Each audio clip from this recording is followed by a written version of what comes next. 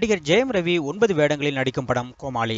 இந்த படத்தில் நடிகர் ஜெயம் ரவியுடன் காஜல் அகர்வால், கே.எஸ். ரவிக்குமார், யோகி பாபு, கவிதா, சம்பத் ராஜ், நிதின் சத்யா, பசுபதி, ரவி பிரகாஷ் மற்றும் பலர் நடிக்கின்றனர்.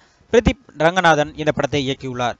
வேல்ஸ் பிலிம்ஸ் இன்டர்நேஷனல் சார்பில் ஐசரி கணேஷ் இந்த படத்தை தயாரித்துள்ளார். ஹிப்ஹாப் தமிழா இந்த படத்திற்கு இசையமைத்துள்ளார்.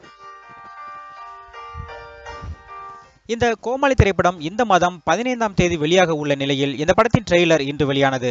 அதில் நடிகர் ரஜினிகாந்த் அரசியல் வருவது குறித்து செய்தியை டிவியில் பார்க்கும் ஜெயம் ரவி உடனே இது 96வது வருஷம் யாரை ஏமாத்துறீங்க என்று வசனம் பேசுகிறார். அதாவது சூப்பர் ஸ்டார் ரஜினிகாந்த் அவர்கள் 1996ஆம் ஆண்டிலிருந்து தற்போது வரை அரசியலுக்கு வருவதாக சொல்லிக் கொண்டே இருக்கிறார். ஆனால் இன்னும் வந்தபாடில்லை.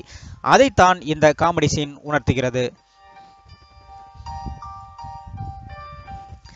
இதை பார்த்து கடுப்பான நடிகர் கமல்ஹாசன் சூப்பர் ஸ்டார் ரஜினிகாந்த் அரசியல் வருவதை பற்றி எப்படி கலாய்க்கலாம் என்று கோபத்தில் உடனடியாக கோமாளி படத்தின் தயாரிப்பாளர் ஐசரி கணேஷுக்கு போன் போட்டு இதையெல்லாம் நகைச்சுவையாக என்னால் பார்க்க முடியவில்லை என்று கூறியுள்ளார். இதனால் ரஜினி மற்றும் கமல் ரசிகர்கள் கோமாளி பட தயாரிப்பாளர் மற்றும் இயக்குனர் மீது கடுப்பில் உள்ளனர்.